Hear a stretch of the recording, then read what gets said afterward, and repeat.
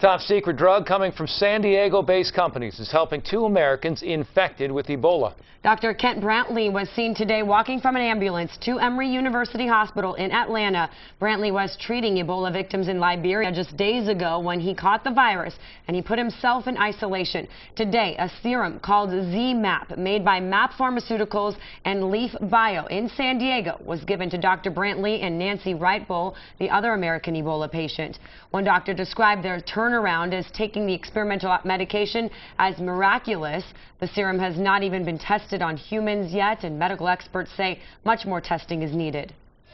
I do hope that it was as impressive as being described, because if it is, that bodes very well for that particular product. Dr. Brantly's wife tells the charity he works for that he's in good spirits. Dr. Brantly is the first person to ever have Ebola in the United States.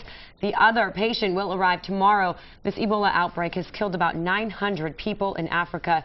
Meanwhile, local doctors made sure they have the proper isolation and testing facilities if Ebola ever appeared here, but they say that is extraordinarily unlikely. It appears the only connection to Ebola in San Diego is the possibility of a cure. Mapp Pharmaceutical tells me today in a statement that very little of this drug is available, and they're working with government agencies to increase production of ZMapp as quickly as possible.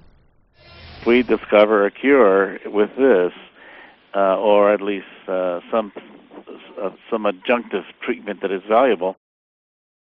Meanwhile, New York health officials say a man tested for Ebola at Mount Sinai after having a high fever and a stomach illness.